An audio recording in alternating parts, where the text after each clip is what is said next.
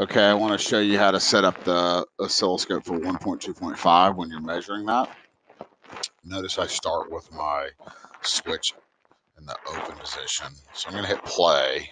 And as soon as I hit play, I'm going to go ahead and close it for a second. I'm going to reopen it. And now what I should see as time goes on, these square waves get bigger and bigger and bigger. And I just want to let it run until they stop. And then I can hit pause. So to show you that again, you should get a wave function that looks like this. So once again, play, it's open, I'm going to close it, and then I'm going to open it again. And then as soon as this flatlines, you can pause, and there, and it's going to ask you to measure, kind of this first wave, one in the middle, and then this last one.